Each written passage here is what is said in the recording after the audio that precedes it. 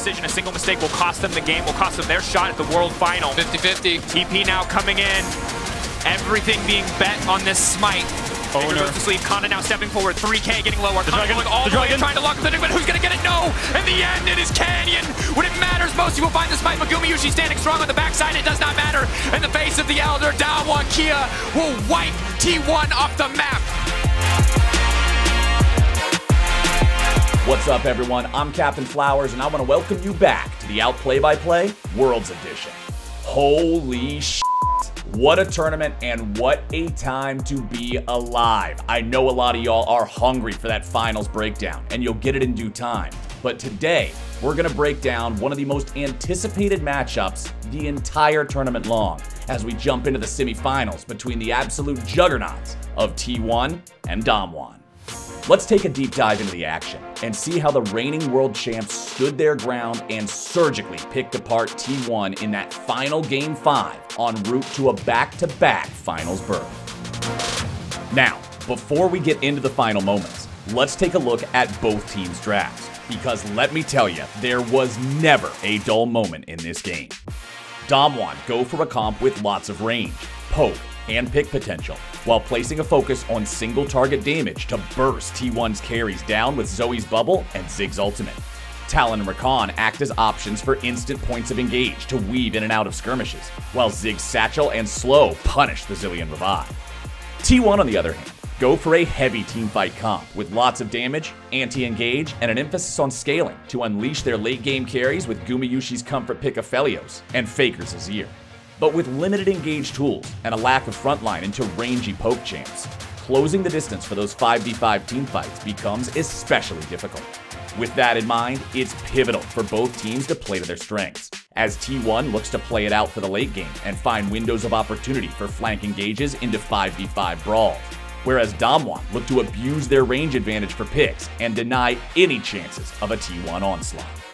To kick things off, both teams played a close back and forth, with T1 greeting a familiar face in the top lane to draw first blood in 4 out of the 5 games. Just shortly after, it was Kana who found himself on the other end of the stick after a DK gank to return the blow. But the story of the game was more or less around how well Damwon played to the strengths and harmony of the Zoe and Ziggs combo. 11 minutes in, take a look at Showmaker, who threads the needle to land the sleepy bubble onto Gumayushi before Barrel locks him up with a chain of CC to delete his health bar. With KIA's ultimate up, he instantly revives his duo, but pay attention to Ghost, who drops a satchel for the knockback onto Gumayushi to prevent the escape and send him to his grave. As the game went on, both teams traded objectives. Though T1 secured the Rift Heralds, it was Damwon who continued their relentless poke and took control of the Drakes as a result. 16 minutes in, after T1 summons Shelly mid, take a look at Canyon, who spots a lingering Kana on the backline and vaults himself over the wall to force the Cannon ultimate out. At the same time, watch Showmaker, who lands the sleepy bubble onto Owner while Ghost rains down the bomb from above. Just like that, with 3 members of T1 on low health bars, Damwon would easily go on to secure the Infernal Drake. And it didn't stop there. 21 minutes in, with Soul Point around the corner and Baron in play, take a look at Showmaker, who once again puts Owner to sleep before Ghost follows up to force a Zilean revive. Despite the Ziggs knockback, Owner actually ends up escaping with just a quarter of his health. It's at this point that T1 try to turn the tides with a double TP from both sides to collapse. But the reigning world champions sniffed this out, and without a way into the Dragon Pit, Damwon moved to Soul Point.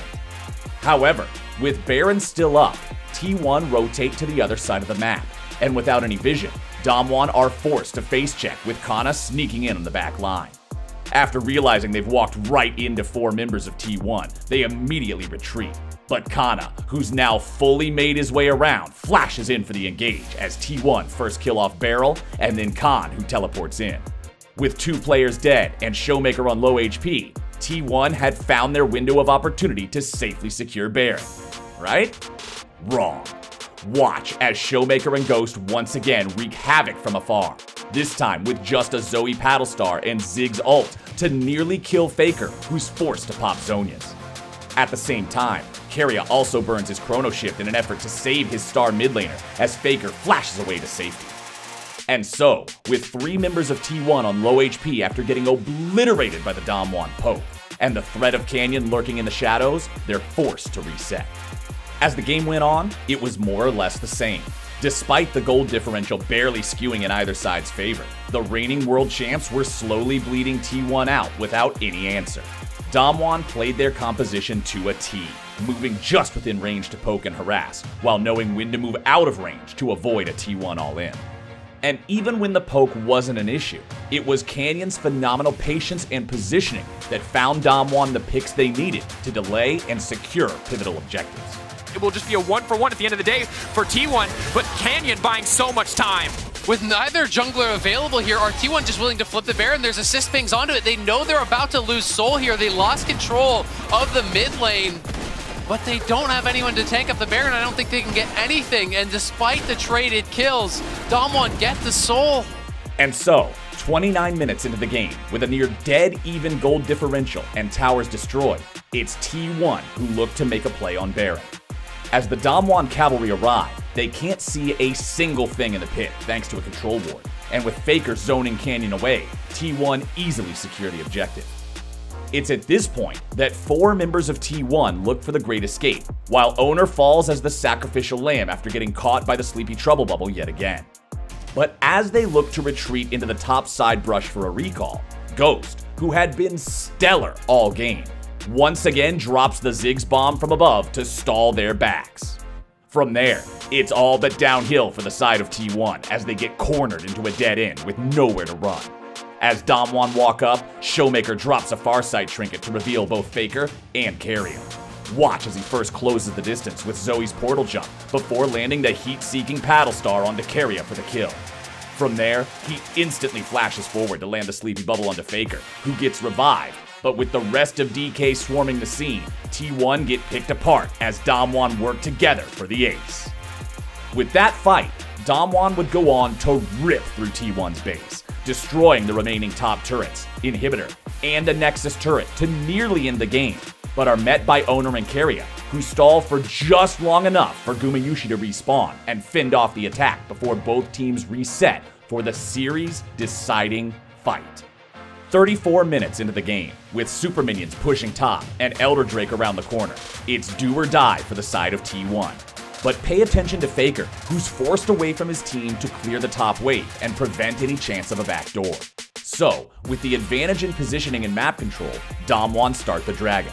As they begin chunking away, Owner drops a control ward in the pit to reveal just 50% of the health bar remaining. It's at this point that T1 know their tournament lives are on the line, and they have to contest. But what happens next is really just the downfall for T1. Take a look at Faker, who channels his teleport into the mid lane brush. Damwon immediately spots this, and Showmaker perfectly times the Zoe bubble to land as the TP comes in. Then, as Faker shifts over the wall, he eats the oncoming Ziggs bomb despite having Zhonya's at his disposal, bringing him down to just a sliver of health. At the same time, take a look at Owner, who desperately dashes over the wall for the smite fight, but is met by Barrel, who dashes in and sends him airborne. What's important to note here is that despite being knocked up, Owner can still smite the Drake while being CC'd. But take a look at KIA, who uses his ult plus smite to beautifully secure the Elder Drake with a whopping 1.1k health remaining. And just like that, it's all but over for the side of T1 as the dominoes begin to fall. Faker, who was hanging by the skin of his teeth, gets popped by the Elder Dragon Execute before even getting the chance to deal any damage. Gumayusi actually puts up a valiant effort and burns KIA's Guardian Angel in the back line, but meets his death as well. Kana and KIA get cleaned up by Khan for the double kill. And Owner? Well, he's just scraps as Damwon mop the floor with T1 for the ace and the end to an absolute scorcher of a game. Oh yeah, there was also Showmaker, who got a little too carried away with the celebrations and died to a stationary Aphelios turret.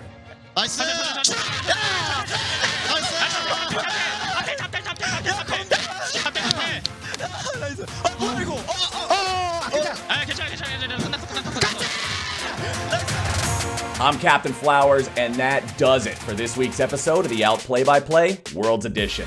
What do you think? Did T1 stand a chance if Owner won the Elder Smite fight, or were Damwon destined to run away with it no matter what? Be sure to let me know in the comments, and be sure to follow @LOL Esports on Twitter to keep up with everything League of Legends esports, and I'll catch you back here next time.